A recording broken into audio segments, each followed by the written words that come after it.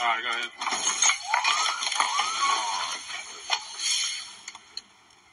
Look at this, guys. That's what you call making it rain.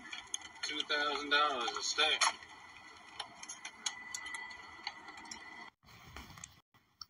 Shalom, shalom. This is Amawarm from the Lions Den Keeper Yasha coming at you guys for another lesson. Hope it's edifying to the Akim, to the Aquafium, to anyone that's out there listening. But before I get into it, I want to give all praises to the Heavenly Father and the Son and the Holy proper two names. And I want to say, Call, Halayim La, Yahweh Bahashem Yahushai, Bahashem Ha, Rakak Wadash Ma'amath. Double honors to the apostles and the elders of GMS, and salutations to the Akim. Alright, that's pushing this truth around the four corners of the earth. And I also want to do a double honors to my elder as well, Ahirawan, Banyasha Allah, of the Lions Den Keeper Yasha Allah. And as you can see here, we just saw a few clips, man, in regards to what's going on right now here in America. Alright, we just had three major banks collapses happened this week, and there's many more to come. All right, and with that being said, man, the men of the Lord, the prophets of the Lord, have been speaking about how the collapse is going to happen. All right, it's going to be a drastic collapse, and it's going to hit home. All right, and as the scripture says, the scriptures talks about how we shouldn't trust in thy enemy, and we just saw in that picture where it spoke about how Biden says that the banking system is in a safe condition. All right, even after we just had these three collapses happen. All right, and all right. So with that being said, don't trust the enemy. Don't put your trust in his wealth. Don't put your trust in his money.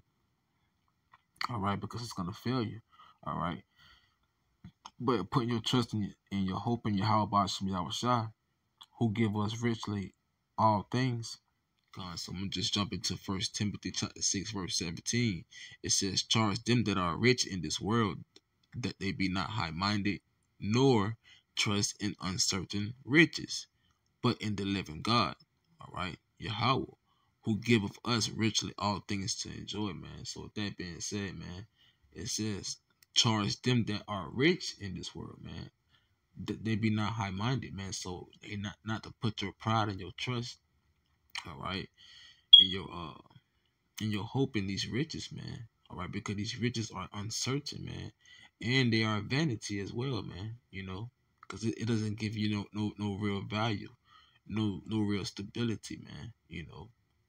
Like how the scriptures are, man, because the scriptures are the comforter. All right, the scriptures is what the knowledge, wisdom, and understanding, which maketh what you to be stable in the times to come, man. All right, because a lot of people gonna flip out when they can't access their money in these banks, man.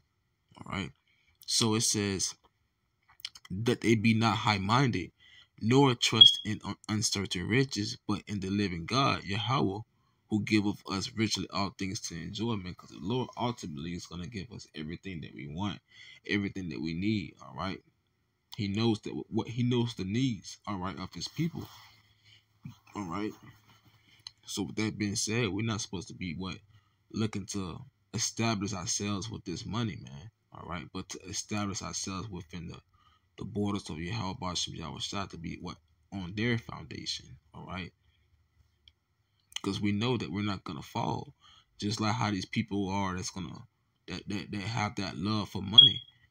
As the scriptures talks about in verse 10, it says, "For the love of money is the root of all evil, which while some coveted after," all right, some people, pretty much chase after, they have erred from the faith and pierced themselves through with many sorrows, man. Amen. Because the scriptures talks about how those who watch for riches, all right, consumeth the flesh.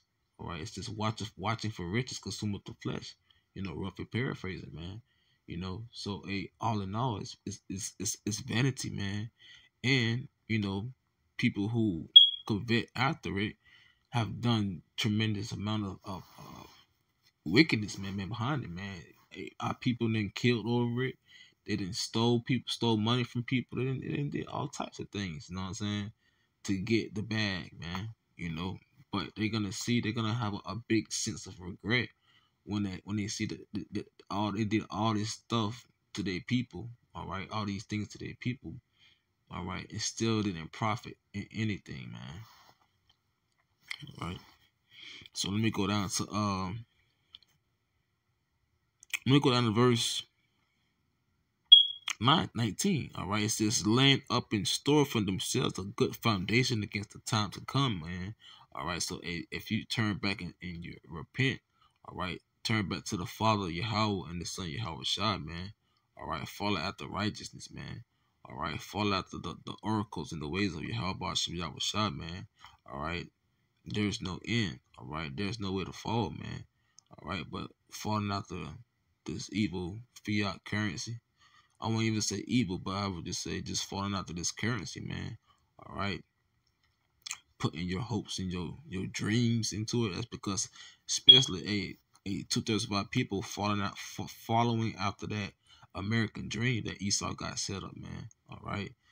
All right, and that system that Esau got set up is to bring Jake down, man. All right, it's no, he got it set up to where you can't prosper in this place, man. But the Lord allows us to, you know, in through His Spirit, man. But with that being said, man, I'm just gonna get straight to the next scripture, man. All right, so I'm gonna go to Proverbs 23. All right, this is Proverbs chapter 23, verse 3. It says, be not desirous of his dainties, for they are deceitful meat. All right. And that word dainties is like delicacies, man, or the lust, you know what I'm saying? Or, you know what I'm saying? Pretty much, but it says be not desirous of his dainties, man. And this is in regards to these riches, man. It says, for they are deceitful meat. It says, labor not to be rich. Seize from thine own understanding. Actually, like I said, seize from thy own wisdom. All right. It says, wilt thou set thine eyes upon that which is not? For riches certainly make themselves wings. They fly away as an eagle toward heaven, man. And this brings me to the scripture of Haggai 1:6, where it talks about, those who earn of wages to put it in a bag made with filled with holes, man. All right. So what the scripture says, it says to be not desirous of these uncertain riches, man. Because many have coveted after it, man. All right, and have erred. All right. So what it says, what labor not to be rich, man. So labor not to be rich in this kingdom or in this world, man. All right, but labor to be rich in Yahweh Hashem Yahweh Shai, man. What eating the whole road, all right, because the Lord got a big plate set on the table, man. He prepared a table for us, man, for us to eat, for us to gain the riches of the Lord, man, to have the everlasting riches, man, But our people don't want to eat from the Lord's table. They want to eat from the other man's table. They want to eat the table of Esau, man. All right. And that's how people are gonna be deceived, man. And that's how they are being deceived, Verse 5 says, wilt thou set thine eyes upon that which is not? For riches certainly make themselves wings. They fly away as an eagle toward heaven, man. So these riches, these so-called riches, is gonna fall, and it's gonna fall hard, man. All right, and you're not gonna be able to do anything with it, man. Verse 6 says, eat thou not the bread of him that have an evil eye, neither desire thou his dainty meats, man. So eat not the bread from him that have an evil eye, man. So eat not from that table of the wickedness, man. But to eat from the table of righteousness, man. To eat from the table of Yahweh from Yahweh Shai, man.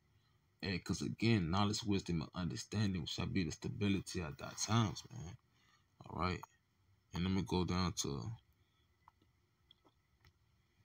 I got 1 and 6.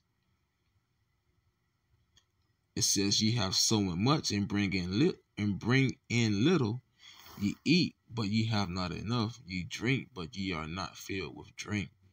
Ye clothe you, but there is none warm. And he that earneth wages to put it into a bag with holes, man. And I was just bringing that scripture out again because, you know, hey, all in all, everything, when you know, according to these riches, man, is not but vanity, man. You know, and though we have to, it says you don't, if you don't work, you don't eat. Yeah, we have to work to survive, man. But our people covet after it. All right, they chase the bag, man. You know, tremendously, man. They go overboard.